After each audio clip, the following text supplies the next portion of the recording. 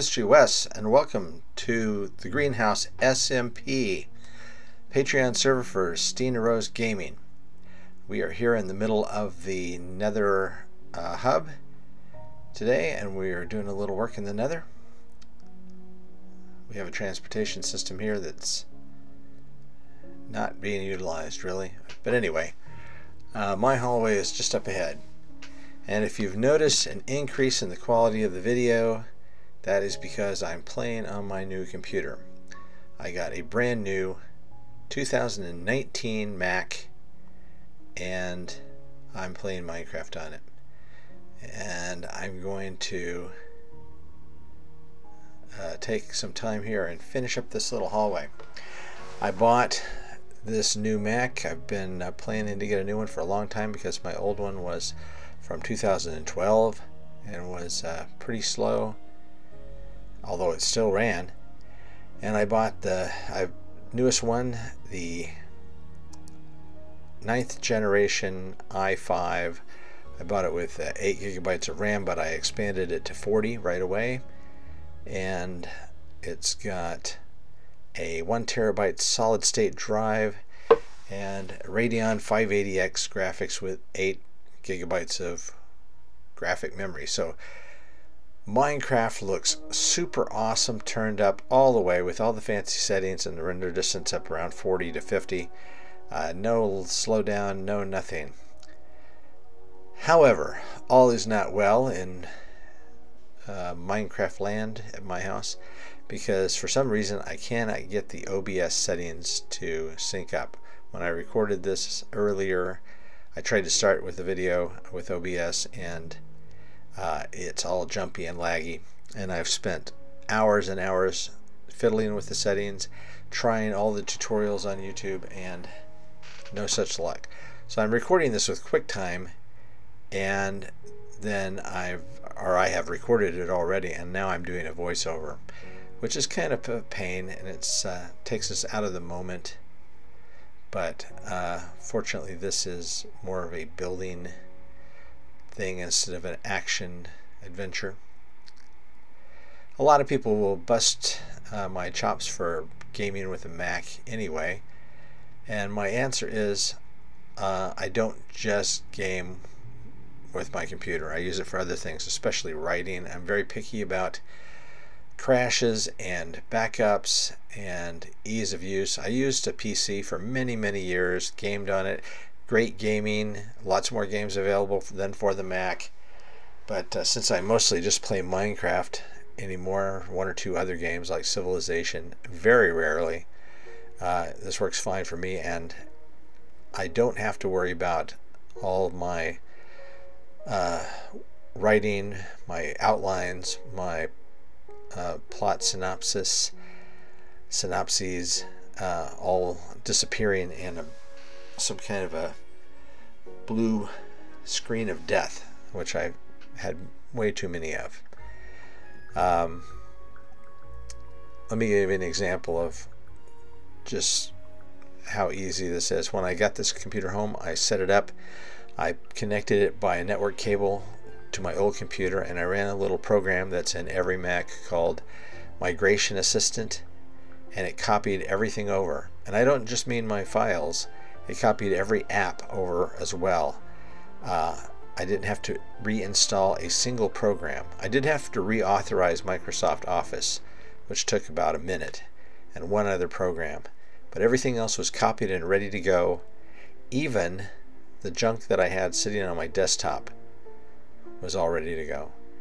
So it was super easy. You just turn it on and it works, as Steve Jobs would say. Anyway, I really do love this beautiful 5K 27-inch screen. I'm kind of finding it difficult to play with because it's so large. I've experimented playing in Windows rather than full screen, because I always played full screen on my other computer. It was a 21.5 inch. But anyway, this hallway that I'm putting in here is a new addition to my own little personal nether hub, here in the greenhouse. And it's not a fancy one. It is a very simple pathway, and it leads to the west edge of my base. On the Greenhouse SMP, we have a base that stretches a radius of 300 blocks from wherever central point you pick. So this is 300 blocks out, and right at the edge of my base limit is this little town. So I've decided to kind of take it over and redo it. And you can see I've done this building here, this house, replacing the cobblestone with white wool. I didn't do an Asian style roof, but I think that's okay. On some of the houses, they don't all have to have that kind of tilted up corners. I'll need to completely rework these buildings. This was a library, the books are all gone, and we've already raided long ago the blacksmith there. But these little square huts will work really well, I think, for pagodas. And then we'll be able to come over here and we'll trade with this leather worker and this guy back here who thinks he's a farmer, but he's really a fisherman.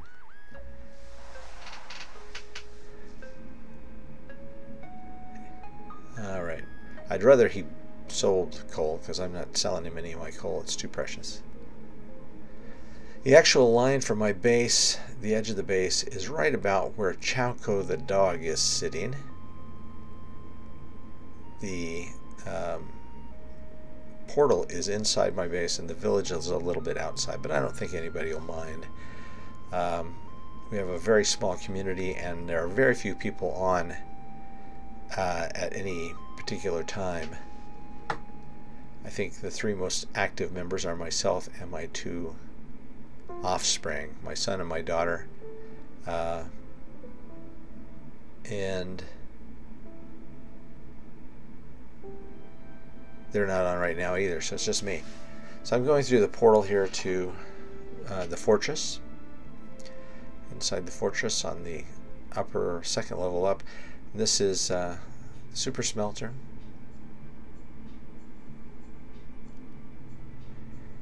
And we'll go right outside. I just want to take a look around and appreciate the beauty of my base. Looking at it from my new computer, just really happy that I can turn all the settings up to fancy and all the resolution up as high as I want, 5K resolution. Although I think I've only got 1920 by 1024 right now. But there's our house over there and the temple pagoda, our farms, the warehouse, and then there's the waterfront, which we're going to expand on, the library over this way, and we've got our floating lanterns, and there's Morrow the wolf god overseeing everything. And here we have our two fortresses. The one behind me is actually a mob dropper, mob spawner. I guess mob dropper is a better term. Waste not, want not, get that experience. I got attacked by creepers there. I should say I was surprised by creepers. I'm the one who did the attacking, really. That was in my first go around at recording this morning, which ended up being unusably jumpy crap. So over the hill here we have our Irontown inspired underground build. I'm going to do something else to it to fix it up, make it look a little better, although it's pretty realistic to its original source material, which is the Studio Ghibli movie Princess Mononoke, as is Morrow the wolf god up on the hill there. And now we'll take our back walkway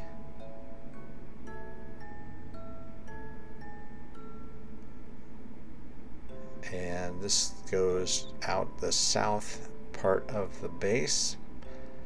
I don't know why there's a floating block there. I haven't been by this way in a while. It wasn't me. Okay, here we have our gate, and I want to make more paths out of the base and more of these beautiful Japanese style entrance and exit gates.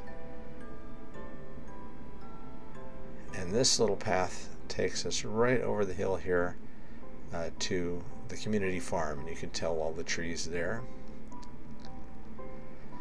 This community farm was built and designed by HistoryWes, who is the owner of this server.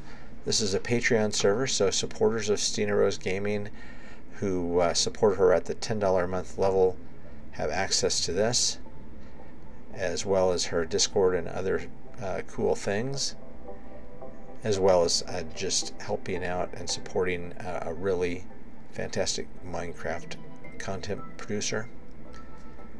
So I'll leave some information in the info below down by the comment area. Please feel free to leave a comment. And if you'd like to become a patron, you should, and join us here on this server.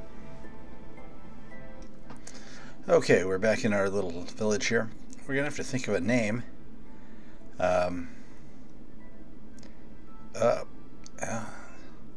There's a problem that you have in Minecraft all the time, falling in a hole. Fortunately, this one doesn't seem to be connected to any underground danger areas. I'll have to fill that in after I get this tree. Anyway, we need to think of a town for this. Maybe Kobe or Kyoto. I like those names for Japanese towns because, you know, they really are names of Japanese towns.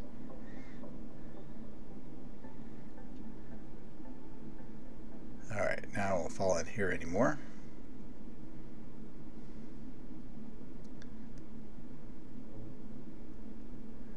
And done and done. Alright, so we're just going to turn this little house into kind of a pagoda. We're going to take off these extra logs at the top, which we can put to use. What we'll do is we'll put a roof at each level, make it 3 levels high. We'll do that using these spruce slabs, and we will go out a distance of 2 on all sides, and then we'll upturn the corners.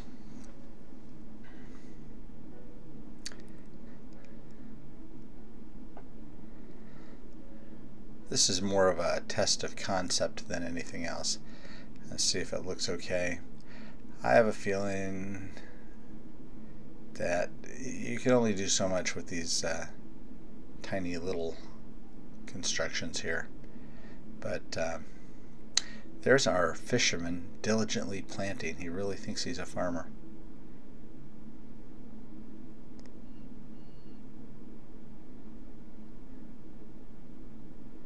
Okay, so as I said, we want to go out a distance of 2. Yep, keep going. And the one piece in the corner there will upturn. We're just going to use spruce wood, and since we have cobblestone as a foundation at the bottom, we might do some little cobblestone extras to kind of set off the build a little bit.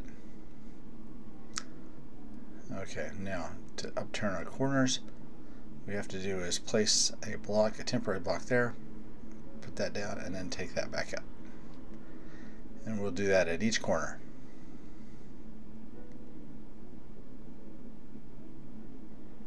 Easy squeezy.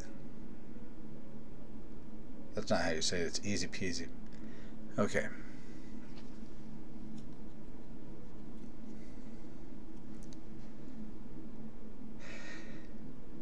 So I said Kobe or Kyoto. If you have an idea for a town, it doesn't have to be a Japanese, but a name that fits our area, you can leave it in the comments. It would be greatly appreciated.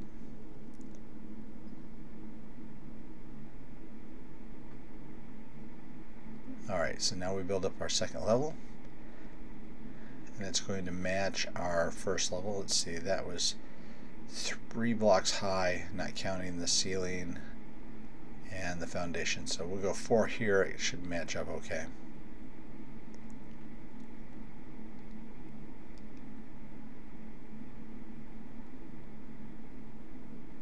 There we go. And just fill that in. This is 4 by 3 or 5 by 3, right? Let's see. Yeah, 5 by 4. Okay, so the front and the back are not going to have windows because they're only 2 blocks between the pillars. So we'll have a window on either side, and then we'll have a path right there, which will lead down with ladder.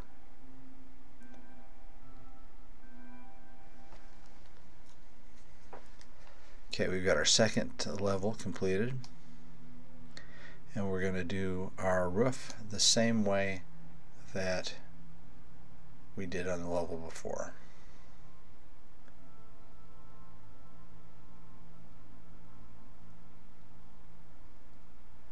And here we're going to fill that in as indicated. Oh, Candy Bear is on. Candy Bear 5947 is one of the mod team.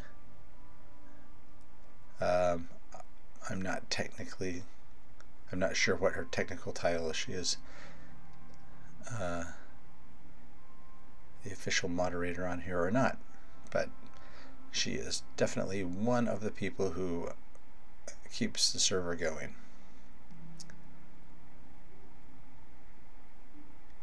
And a really great person, and a great Minecrafter, great builder in her own right. I think I'll leave a link to her channel down in the description. You can check her out.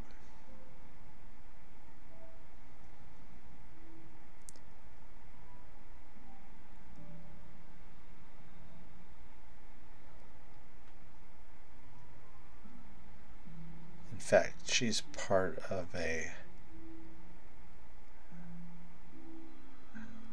husband and wife, I believe they're married, husband and wife duo that like to play around with some experiments in redstone and other stuff that's kind of fun to watch.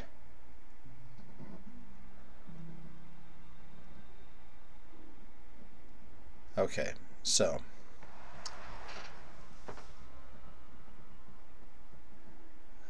one more row on this side.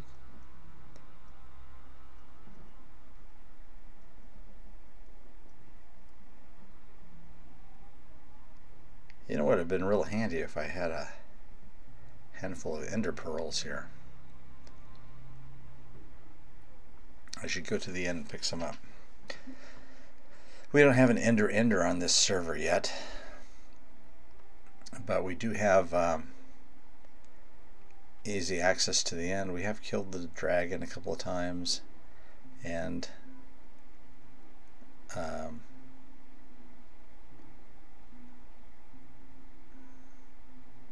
so getting a few ender pearls won't be a problem. Okay, here we are in the third level up, and we are making another roof.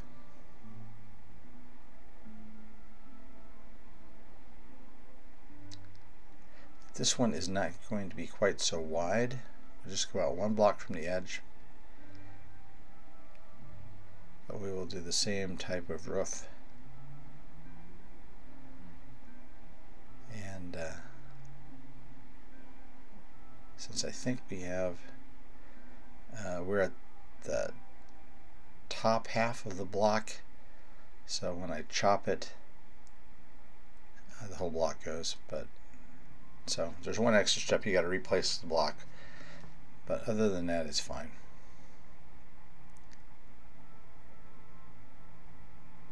Bing bang boom. Okay, now I want to make a little bit of a slope in the middle here, and with this tiny roof there's not too much to do. So I'm just going to lay out for like this and then go too wide with a little thing here. And since we can't do half slabs, we'll put some cobblestone stairs in the middle to kind of top it off there. There we go. So we have kind of an interesting roof. And you can see it's kind of dull on the front side because there's no windows. Go around here to the side, and okay, there we go. Okay, we've got our proof of concept, so next time we'll do something a little more exciting. If you've enjoyed this video, please press like and think about subscribing. And as always, keep on Minecrafting.